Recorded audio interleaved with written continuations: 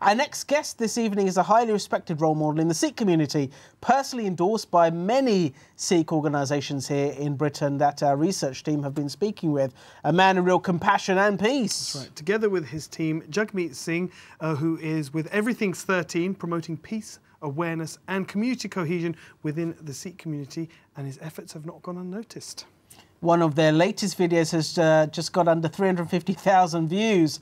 And here to tell us all about it is Jagmeet. Sat Sri Akal. How are you, sir? Sat Sri Akal ji, Vaheguru ji ka Khalsa, Vaheguru Fateh. You guys all right? Very well. We're doing very, very well. Thank you for coming. It's great to have you here. Thank you very much for having us here. Hope you don't feel kind of intimidated in any way, shape or form. No, I feel like at home. This is like, you guys have been lovely. You know, you welcomed me in. It's like brothers. Good. Thank you very much. Wish we had like some food for you. We could like sit, have some, They took care of me. They gave me some vegetarian dishes, dishes or something. Yeah. No expense spared.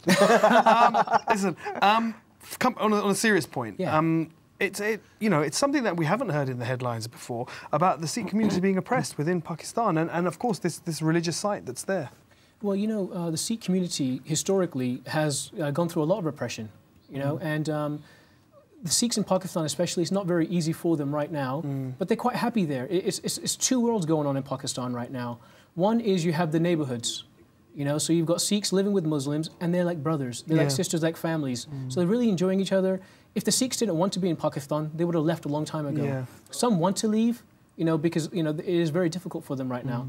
But especially with, you know, what's going on with the Taliban and, you know, the murders, it's up to the Pakistani people to stand with the Sikhs as their brothers. You know, in Pakistan and all over the world, our Sikh Gurdwaras feed everybody. Yeah. So especially, it's just one of the main things that Sikhs do is protect and serve humanity. So I'm sure there's poor people in Pakistan that go to the Gurdwaras every single day, and the Sikhs are honoured to actually serve them. Yeah. And that really builds a beautiful community. And you have that here as well. I mean, I know of a Gurdwara which does exactly that. They are serving food 24/7. I've actually eaten Anybody from the community is allowed to gather, which is brilliant for community cohesion and giving back. Maharaji's Kirpa, in the UK, we serve about 20,000 tons of food every year. That's a lot, isn't it? So, you know, a Sikh, the main principles for Sikhi is to give, is to serve. You know, our Guru Nanak Dev Ji, he told us that, you know, our main concern is to chant the name of God, encourage others to chant the name of God, is to work hard, an honest living, don't rip anybody off, and share with others. So that's all about humanity, brotherhood, and love. And so these are Sikh principles, but these are human principles. It's also important to state that from recent studies, we understand that the Sikh community gives back or contributes over £7 billion to the British economy. It's pretty immense. I mean, not only for the British economy, because Sikhs are just inherently, we work hard. You can put us anywhere in the world, and we're just going to work very, very hard.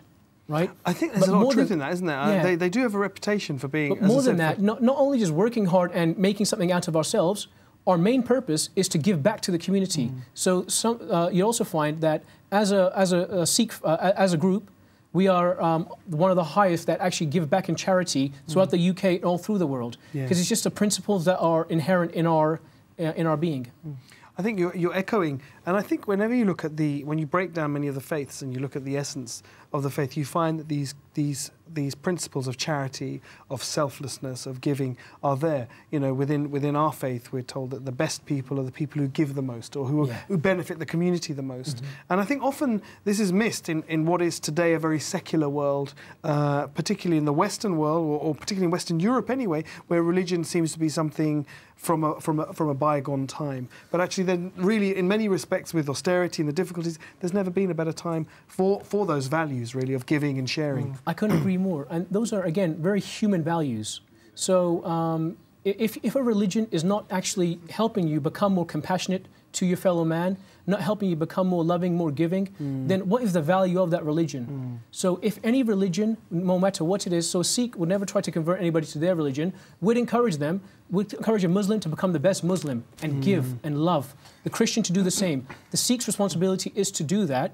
So if the religion can act as a technology to help you become more compassionate, more giving, and the beautiful thing that us Sikhs know intrinsically is by giving, through sharing, through serving, that act alone makes you compassionate. It does indeed. So in the beginning, you may not have the compassion, but once you learn to share and people get that joy. You do. Yeah, and then that's sense, at the core of Islam as well. When people give, there's so much barakah or blessing in what you do that not only is not only the wealth or the charity that you give, it doesn't disappear, but instead you get it back in multiple in so many different ways. In so many different ways, maybe not monetarily, but I know something quite interesting happened just recently in Hounslow, which kind of led to this massive, these YouTube views.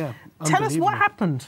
Well, we do something called street prachar these days. You know, us as a Sikh community, we haven't been very vocal in who we are, what we do. We just normally go about our business and are really good people, and we give back to the community. But we haven't done a great job of telling people who we actually are, what our history is.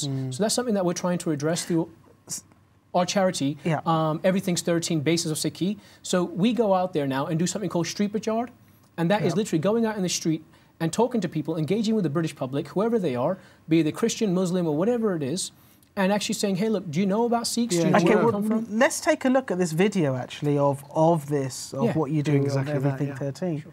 Take a look at this. You're not English, no? Sir, if I tell you one thing, right? You're not English. If I saw you in the street and anything happened to you, I'd give my life for you. That's why I carry this weapon. If I saw anything happen to you, if there's 10 people attacking you, I'd give my life for you. That's why Sikhs carry this, to protect others, sir.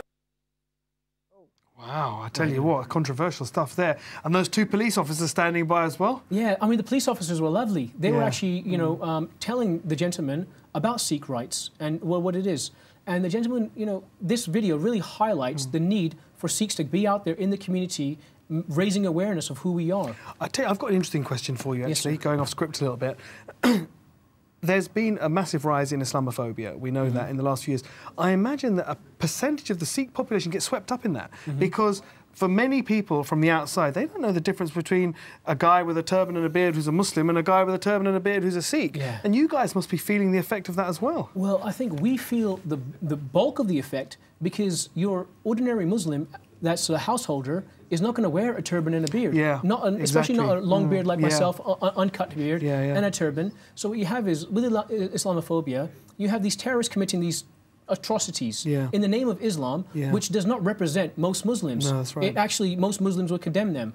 But the average person at home is going to see this happening on TV, see a gentleman like myself with a dastar, with the Dadi, and they're going to say, oh, that's the terrorist. That's one of those terrorists that we've seen, So one of our main goals is to be out there in the public and say, actually, look, don't mess with the Muslims, right? The Muslims are not doing these extremists are doing these.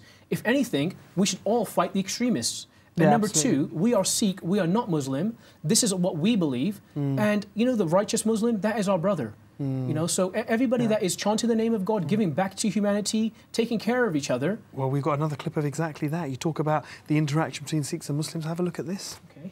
If your name for God is Allah, right? Yeah. So we believe you wake up in the early morning or wake up whenever, all through the day, you think of Allah. You call Allah. Allah, Allah, Allah, right?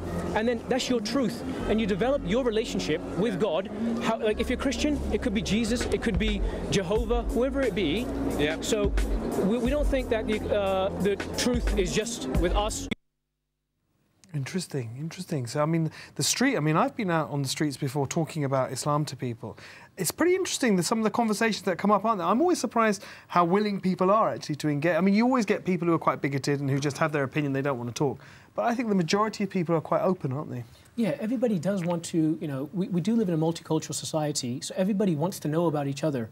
And the thing is, sometimes going through our daily lives, we're so closed off that we don't have the opportunity to stop and have that conversation. And those conversations are very needed. So like that gentleman that we saw there, he actually stopped with his wife, had his kid there, and we had a really beautiful conversation. And he brought up some things about like conflicts between religions. He said, look, with the Sikh community, with the Islamic community, Muslim community, what's going on? I said, look, there is no conflict with religions.